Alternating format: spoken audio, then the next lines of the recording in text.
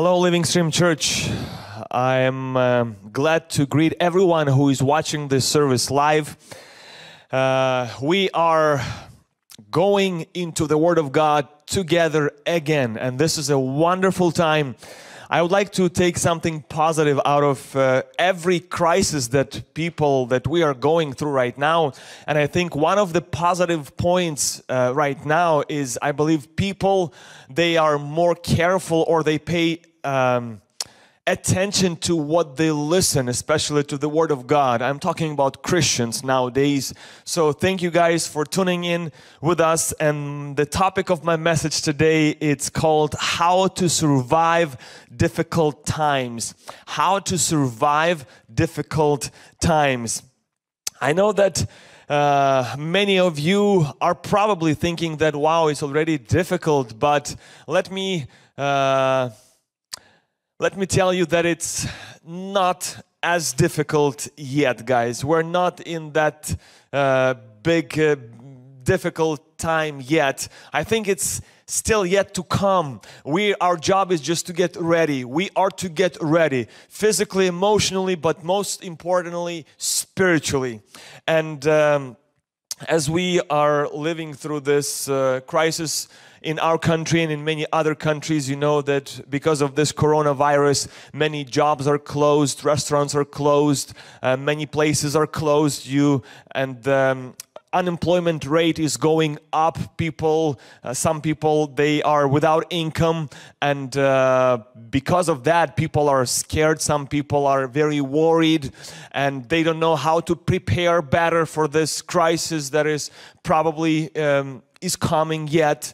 And some people are afraid that bank systems will collapse. Some people are afraid that maybe our money will lose value, and people are not sure how to face this, how to prepare for this. And I would like to share with you some practical theology, how to get ready for the possibly future crisis that are coming. First of all, last Sunday, we read from the scripture together. Jesus, he was very clear. He gave a warning to his church, to his people, that this is what's going to happen before he returns again to take his church. And in this list, we read from Luke chapter 21, we read that there will be earthquakes, there will be epidemic things, there will be wars, and there will be also famines. So we talked about many statistics, about many facts last Sunday. Today I would like to concentrate on famine. The Bible says that at the end of the times, famines will come. So some people are wondering, how should we prepare as believers? What should we do? Should we buy supplies? Should we build huge storages? Should we, buy canned food? How much should we buy? For how long should we prepare, etc., etc.? So let's try to read several scriptures several passages from the scripture and see what Bible recommends to do as far as how Christians should prepare for the future. First passage I will be reading from Proverbs chapter 27 verse 12. It says, "A prudent person foresees danger and takes precautions." This is the Word of God, and the Bible says that a wise person, a blessed person, foresees the danger and takes precautions. That's one passage. Second passage, on the other hand, says something it's a little different. It's Matthew chapter 6 verse 25. Jesus said, "I tell you, do not worry about anything." Don't worry about everyday life, whether you will have enough food to eat. Very interesting, very different approach. Don't worry about what you will have to eat tomorrow. It doesn't mean that you have to be lazy. It doesn't mean that we have to be ignorant. Bible condemns laziness, but the main point of this this Bible verse is that we have to put our full trust in our Lord Jesus Christ, because He is the one who provides. There is not much we can do on our own human strength. There's another example from the Bible. It's Luke chapter 12 verse 18 through 20. It talks about a rich man who thought about everything, had a business plan. The Bible says, he said, I know, I will tear down my barns and I will build bigger ones. Then I will have enough room to store all my wheat and other goods. And then I will sit back and say to myself, well done, my friend. You have enough food, you have enough stored away for years to come. And then the Bible says, but God said to him, you fool, you will die this very night. And what's going to happen to all your storage and all your food? Basically, the conclusion is once again that we cannot plan everything. We cannot foresee everything. If we look at other examples from the scripture, for example, Joseph, he was the one who was planning for famine. He was the one who stored up a lot of food for many people. On the other hand, we see when God, He provided bread or manna for the people of Israel. He gave them food, but when people were trying to store the food, then they would get worms in that food. The food would go bad because of the worms. So once again, we see there a lesson that God teaches His people to completely trust Him. So we read from different angles how people could get prepared for possible hard, difficult times. And right now, while some people are talking about, this possibly economical collapse, what are we gonna do? What should we do? How should we get ready? Should we get food? Should we get supplies? Should we stock up on supplies and food, etc.? The answer is yes and no. Why yes? First of all, because the Bible says that a wise person, a prudent person, foresees and takes precautions. So we should be wise. We should be wise, and we should understand how to prepare ourselves.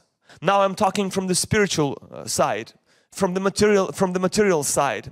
Yes, it's okay maybe to buy food for a week. Maybe it's okay to buy food for a month, maybe for 3 months. Yes, that's fine. But what about how many pounds should you buy? For how many years should you buy? How do you have enough storage for all of that? All these questions are very, very real.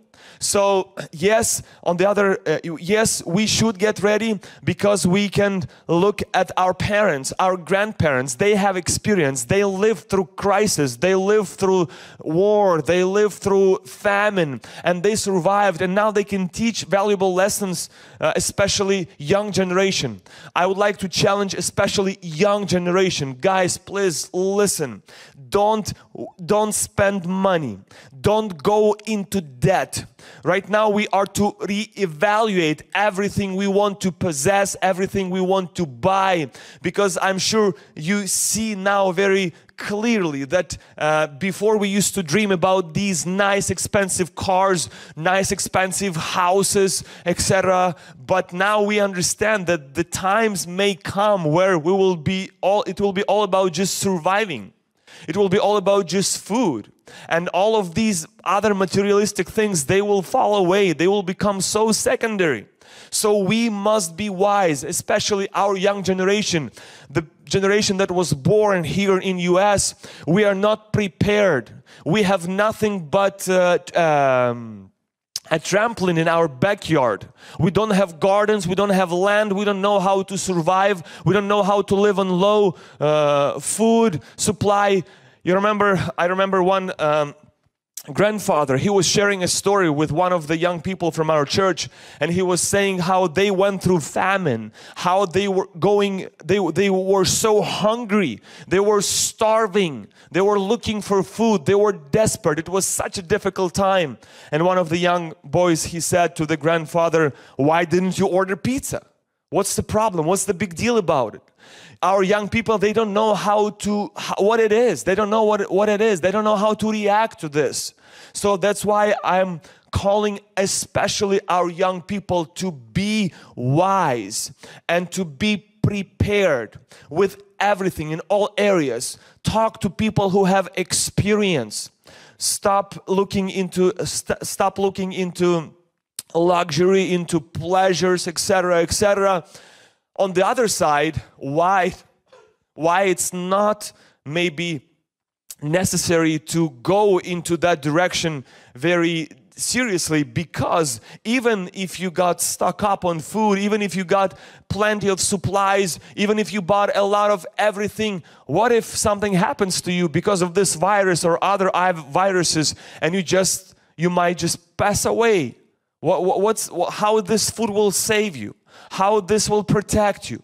For example, what if you have enough supplies, you have logically planned and foreseen everything? What if an earthquake comes and all your barns and your house will collapse? How will this protect you? How this will help you? It will not help you. If you are a believer and if you have enough supplies, most likely if you are a good Christian, you will have to share with everybody. You will have to share with your relatives, with brothers and sisters, which means that now you need more supplies. Now you need more, and you won't have, it's impossible to have enough to feed the whole world. And the bottom line is that we can't rely on our strength. We cannot rely on our plans, on our logic. Yes, we must be wise, because hard times are possibly coming. We don't know when it's gonna come. We don't know when it's gonna be really bad. But we must understand this, that the bottom line is that Jesus Christ, He's our provider. We trust in God, and when we trust in ourselves more than we trust in God, then it's a problem. When we trust in our barns, in our savings, when we trust more in our connections because we have money, etc., etc., then it will be a big disappointment. We must rely on God, and we must not get confused. We must be moved by God and His revelation. Joseph, when he was storing bread, remember guys, he was moved by revelation from God. He was moved not by news. He was moved by revelation from God, and he knew exactly how many years before, how many years after. He knew exactly the time, and he was moved by revelation. So today we should not panic. We should not go into either extreme. We should listen to the Word of God, and we should be connected to Him in the Spirit. And the biggest advice that the Bible gives us, when in that same chapter, Luke 21, when it talks about these difficult times that are possibly coming, the Bible gives us this warning, gives us this practical advice. How should we get ready? How should we prepare? Luke chapter 21, verse 36. It says, "Watch therefore and pray always, that you may be counted worthy to escape all these things that will come to pass, and to stand before the Son of Man." So the practical advice, biblical advice, how you should get ready for these difficult times, or how should you survive. Watch and pray always. Be on alert, stay on alert and pray. Stay on alert and pray at all times. That's the biblical advice. And often people, I'm sure many of you guys, you have probably already thought about maybe buying something extra. Maybe you already have enough supplies for a couple months or several weeks. But the biggest question is, I know that you went probably out of your comfort zone. You did something very unusual while you were getting ready for this. But how did you get ready spiritually? Did you spend the same equivalent? Did you spend about the same time or energy investing into getting ready or being prepared spiritually? I am not worried about physical preparation. I'm sure that people will somehow manage to do that, but I'm more concerned about our spiritual preparation. The Bible says we should be ready and we should pray because we don't know when Jesus Christ will come again to take His church. Second thing I would like to talk to you about, guys, is stock up on peace. I know maybe the title is not doesn't sound very nice, but we must have enough peace inside of our hearts. We should worry about this storage. We should be stuck up on peace. I will explain myself. We talked about how we could get ready physically or spiritually. But when it comes to peace, I would like to, before I read this passage, I would like to explain that peace, its opposite of peace is worry, stress, irritation, negative spirit instead of spirit of peace. So we as believers, often we meet people and we see that one group of people, they're very calm. They're stress-free. They trust, they believe, they don't panic. The other half, the other group of people, they are so stressed, they're so worried, they're consumed by worries of this life. They're tired of this fear, and they can't help them. And we ask why people react differently.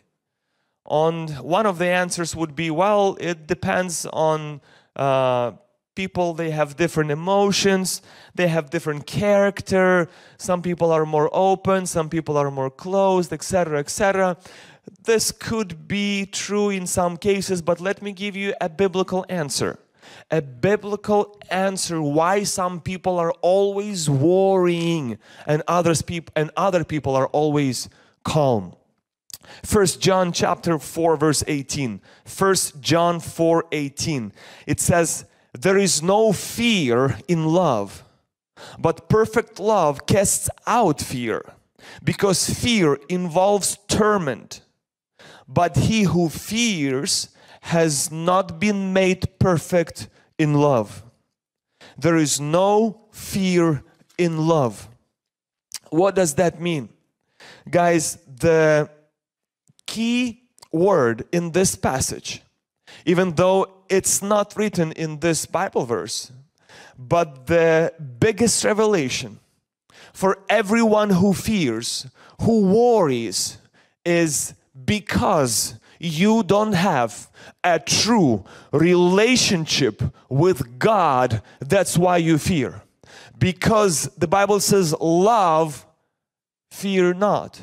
Which love? That it talks about your love towards God and God's love towards people. When you understand God's love, when you have this loving relationship with Lord, it's not just religious relationship. It's not just attending church on Sundays. It's something much more, much deeper. It's when you have love, when you have relationship with God. The Bible calls us to love your God with all your might, with all your strength, with all your understanding, with all your heart. This is the relationship that God is expecting us to have with Him. And when we have this relationship, then the Bible says we fear not. We have peace. We worry not. We have peace. We're comforted by God because we love Him, because we understood His love, because we are matured in His love. We trust His love so much that we don't worry about anything.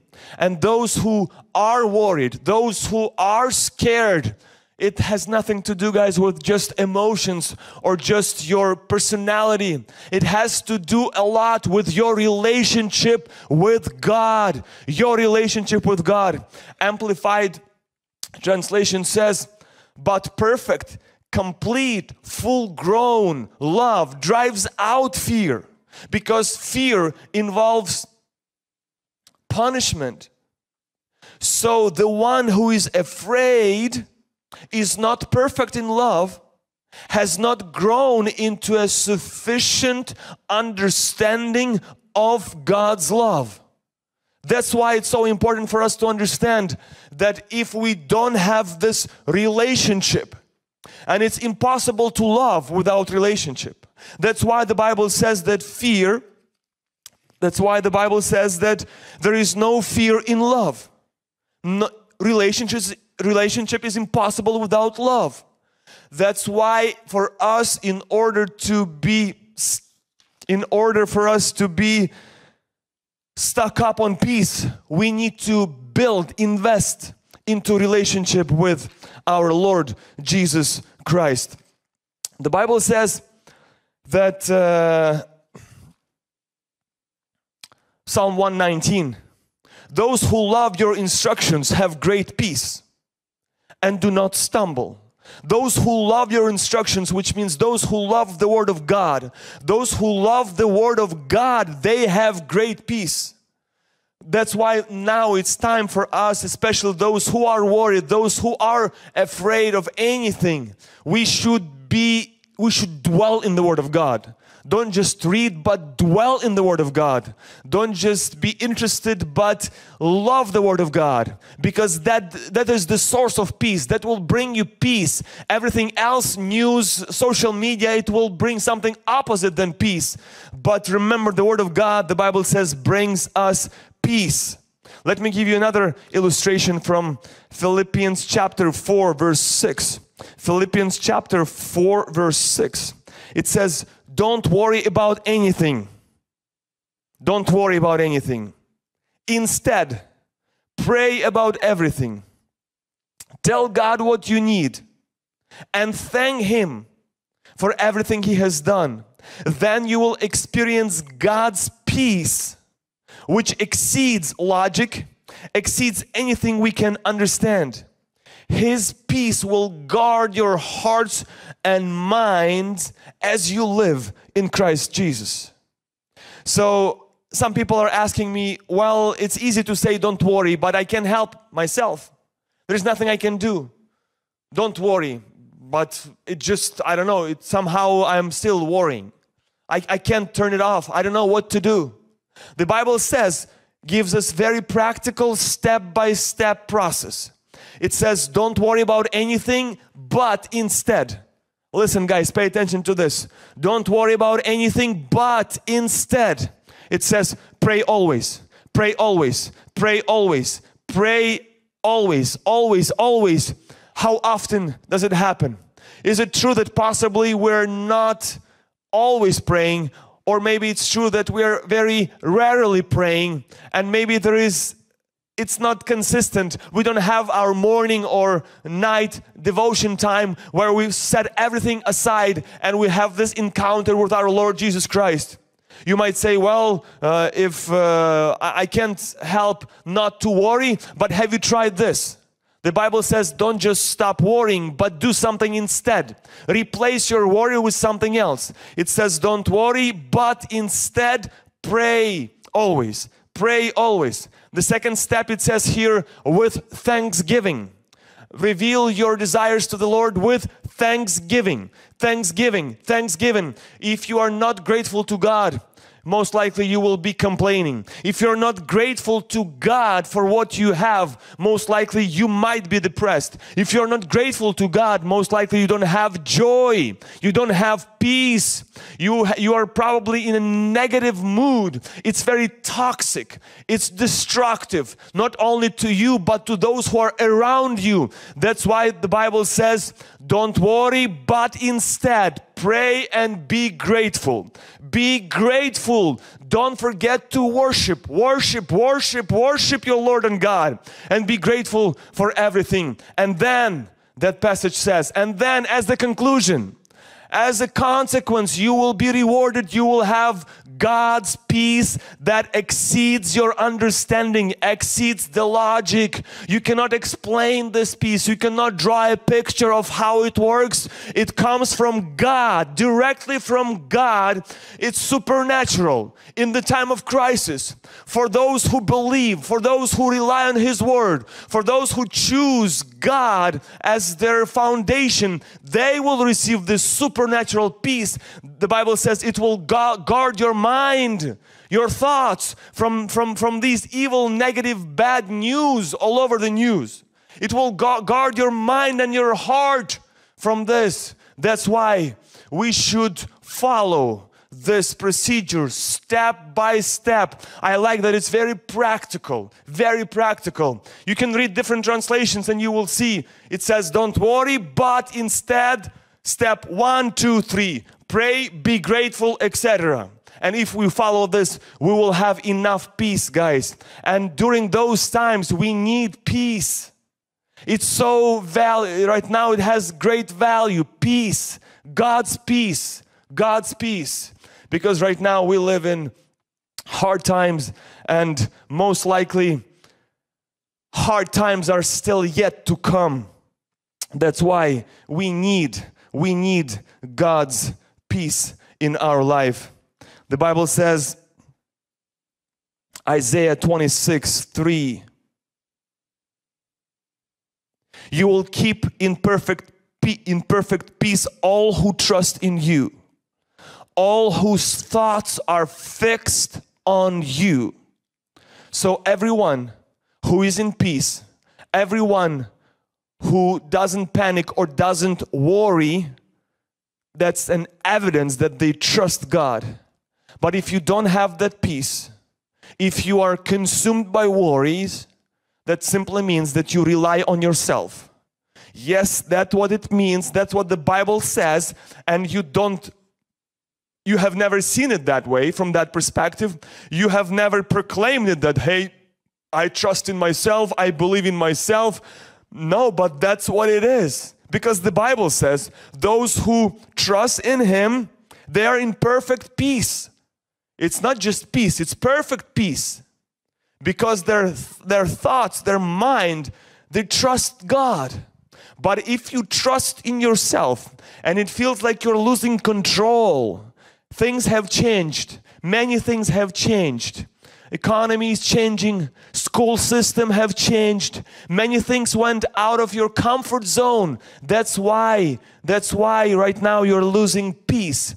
And because you're trusting yourself, you're struggling. But I'm challenging you, brother and sister, please trust God and focus on developing a relationship with Him, with God. Because love has no fear. If you don't have love towards God, you might have fear. But if you have loving relationship, true relationship with the Lord, you will not have fear. The last thing I would like to share with you is this. What we should do in difficult times is we should sing. Yes, we should definitely sing. And it has nothing to do with your musical abilities. It has nothing to do with your skills. It has to do with your spirit. Yes, with your spirit. If your spirit sings, trust me, you will do well through crisis. Job chapter 35 verse 10. It says, but no one says, where is God, my maker, who gives me songs in the night? No one says, where is God, my creator, who gives me songs in the middle of the night? Yes, these are the songs that come out of your spirit. Yes, out of your spirit. They have nothing to do with circumstances. And as we know this story of Job, he went through very hard times. And somehow we talk about songs. Let me introduce you another very important passage from the New Testament. It's Acts 16. When Paul and Silas, they were in prison. This is this is what you should do during quarantine.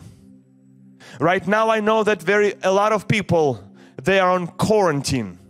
Some countries are closed, some cities are closed, many houses are closed, and we're talking about possibly the United States might go on a national lockdown. So what should we do on quarantine? Let me read you the example from our brothers who went there before ahead of us. Acts 16 verse 25. Around midnight, Paul and Silas, they were praying and singing hymns to God, and the other prisoners, they were listening. Suddenly there was a massive earthquake and the prison was shaken. All the doors immediately flew open and the chains of every prisoner fell off. Then he brought them out and asked, "Sirs," the guard said, "what must I do to be saved?" And they shared the word of the Lord with him, and he accepted the gospel of Jesus Christ, and he got baptized. They were locked down. Their situation is very similar to ours. Many of us were closed, sitting in homes. There's no many choices, there's no many places where we can go, and we're called to stay home on quarantine. What did they do? And what do we do? They were beaten, they were bleeding. We're not bleeding yet. They were probably hungry. I'm sure we stock up on food pretty well. They were facing uncertainties. Today we're facing uncertainties as well. But listen to this, church. Every believer who knows how to calmly face uncertainties, it's a mature believer. If you are able to face unknown, uncertain, but with peace and confidence, that means you are mature.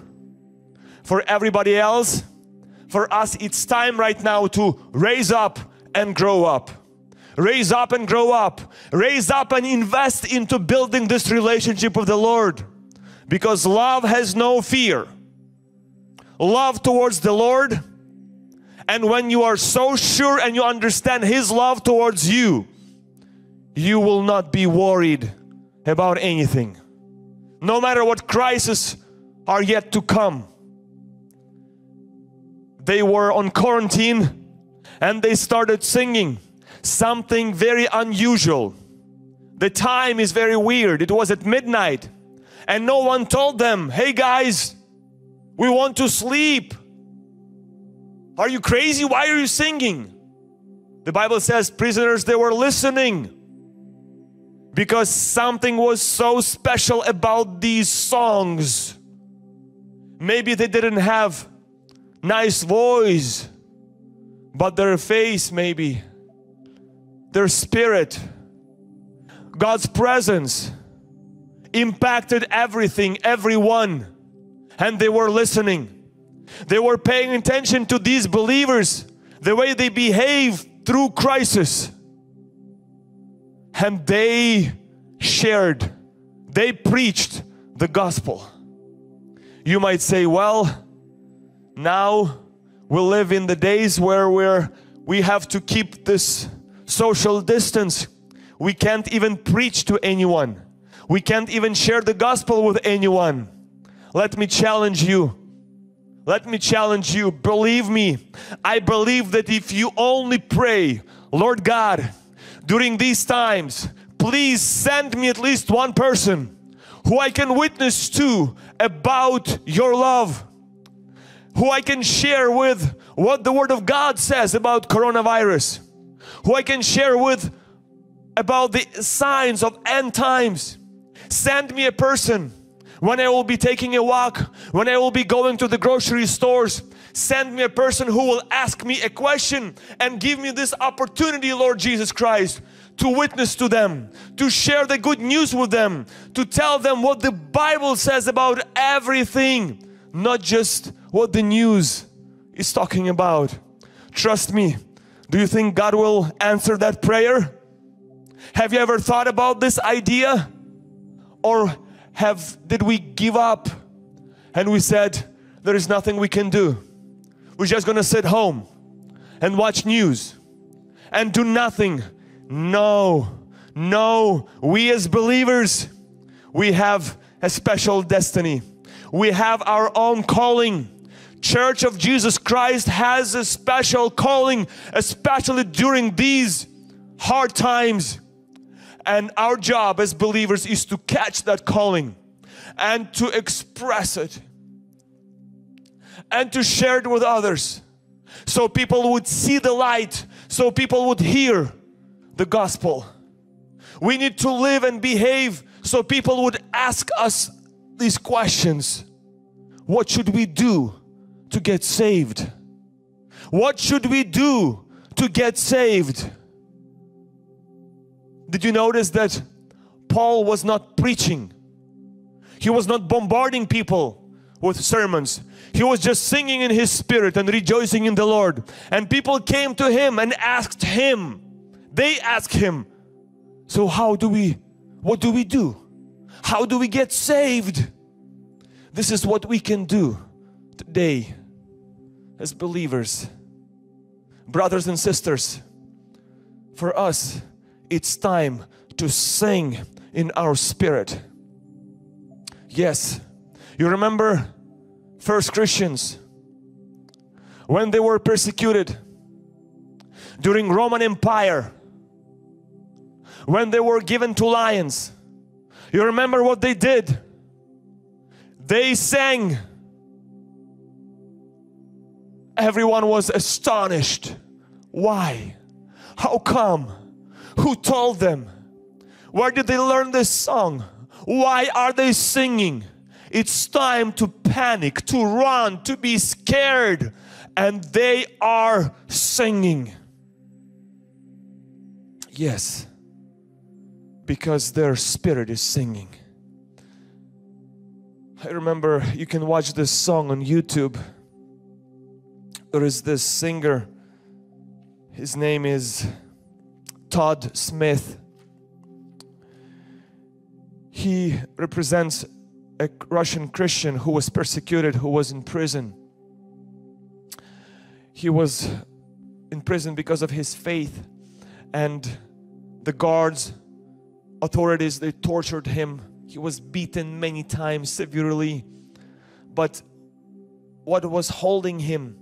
He would hold to the scripture. He would write Bible verses on every piece of paper he could find, and he would sing every day. He would sing a song.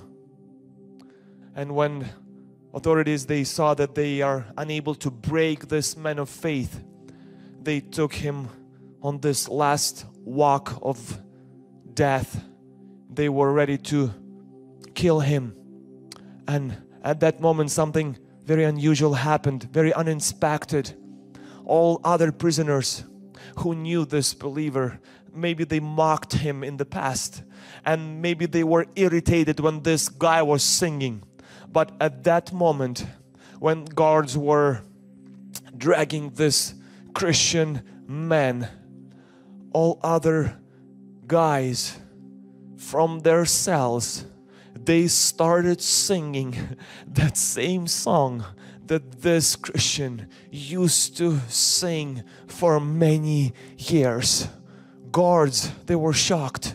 They looked around. They looked everywhere. And they said to this guy, Dmitri, who are you?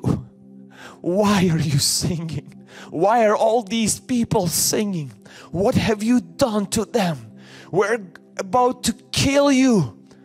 Who are you? The Spirit is different. He said, I am the Son of the living God. That's why it's time to sing for us. And people who are around us, our neighbors, roommates, colleagues, they should all see that we have something different inside of our spirit that we can share. We have something that we can offer to this world. It's this song of joy. You remember we read, no one says, where is my God, my Creator, who gives me this song in the night, in the middle of the night, when everything is dark and scary. We have this God inside of us. You might say, well, what can I do? What should I do? How should I get ready spiritually? What can I do not to worry? I will tell you. Turn off your phone every night. Will you do it? I will give you another solution. Stop browsing through Instagram. Maybe take a fast from Instagram or social media. Will you do it? Probably not. So your question was wrong. Your question was wrong. You shouldn't ask, what should I do to get ready? You shouldn't be asking, what should I know more? Not to worry. Just start doing what you already know. Just start obeying the Word of God.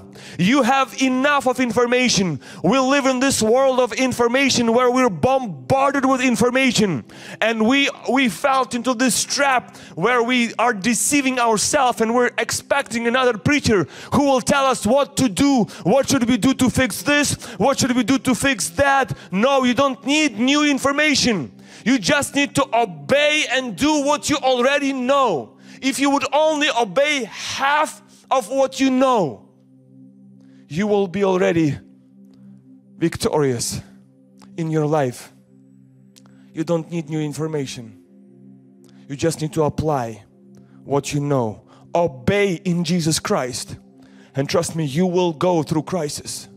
But the most dangerous crisis is spiritual crisis. It's not economical. It's not epidemical.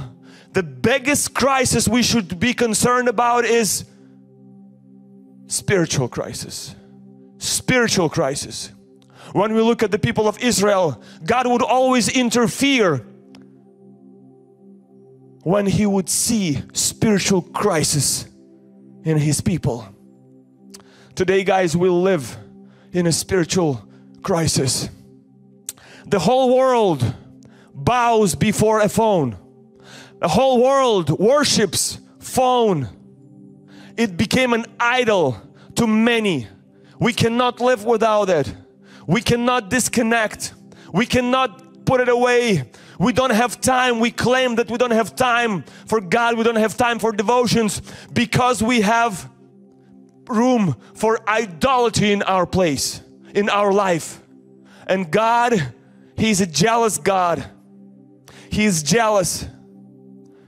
So you think this coronavirus is enough for His people to get ready?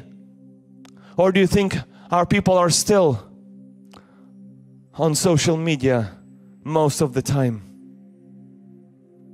That's why everything is still yet to come, and His church will get ready. Yes, God will find ways and methods how to prepare His church, and it's for our own good because He is our loving God.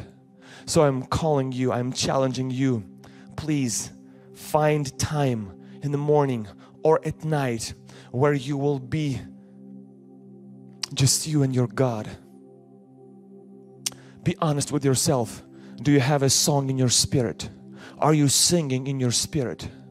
The last thing, you know, people can take away everything from us. People can take away food.